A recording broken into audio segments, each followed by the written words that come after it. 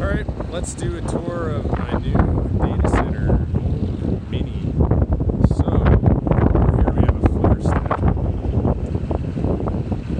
Fucking piece of shit. Burning your money. Take you over here. We got a basically operating well site. Try not to give away the location for privacy reasons. Here we go with the data center. Ohmm Mini data center. Fan speed right now. Cellular antenna, just one fan. Very minimalist. Very, very minimalist. We got a basically commercial grade load center, which was a little loose. I'm gonna open it up. I got a nice puck lock.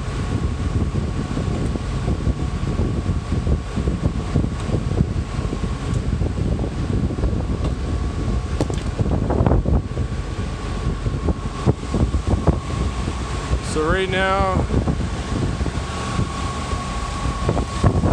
this unit is only,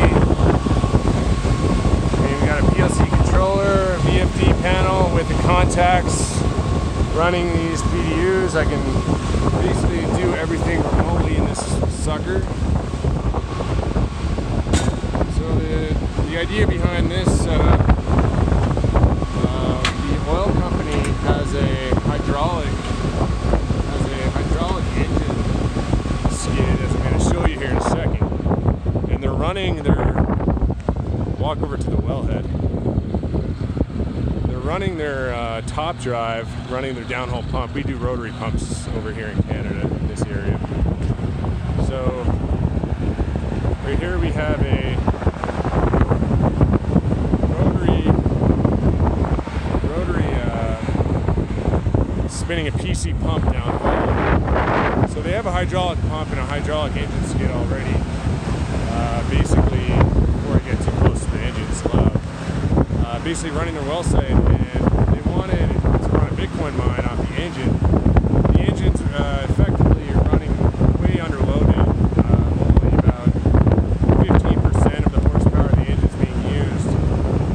So yeah, I designed this Mini. It was designed for this application, but it could be used in pretty much any application.